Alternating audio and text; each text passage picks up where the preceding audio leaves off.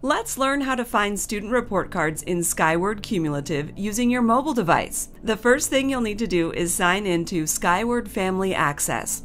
You can find the link on the Edmonds School District website under the Families tab. Once you're signed in, you should arrive at a page featuring the portfolio tile.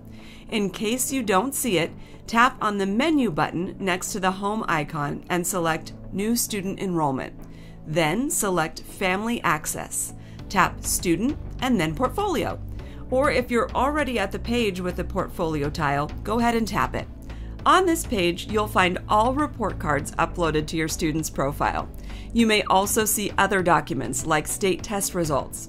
To view the report card, tap on the signature icon next to the card you'd like to view.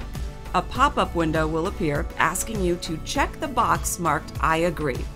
Tap Save. Now you can tap on the download icon next to the report card. Open your recently downloaded file and you'll see your student's report card.